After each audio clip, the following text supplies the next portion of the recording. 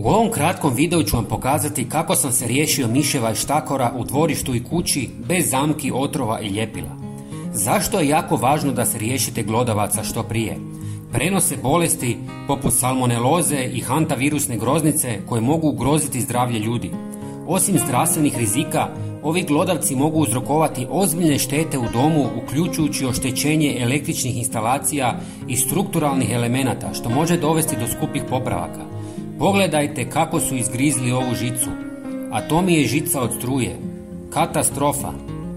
Prvo i osnovno, riješite se sveg smeća iz dvorišta i svih nepotrebnih stvari gdje se štakori mogu sakriti. Pogledajte ovaj kaos. Ovo je idealno stanište za štakore. Šupa je blizu, sve je puno korova i smeća.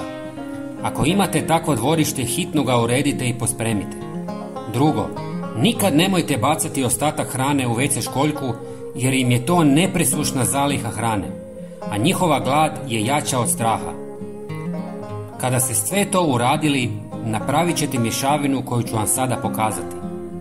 U pola litre tople vode dodajte 1 žlicu crnog papra, 1 žlicu češnjaka u prahu i 1 žlicu mente. Možete staviti i veće količine ovih sastojaka, tada će biti jače. Sve ostavite u vodi par sati da se dobro otopi. Procijedite kroz gazu kako biste dobili čistu tekućinu. Razrijedite sa još 1 litrom vode i napunite špricu. Otopina crnog papra, češnjaka i mente učinkovita je protiv štakora zbog svojih jakih mirisnih i iritantnih svojstva koje odbijaju ove štetnike. Crni papar i češnjak imaju snažan miris koji iritira njihova osjetila, dok menta dodatno doprinosi neugodnom mirisu koji štakori nastoje izbjeći.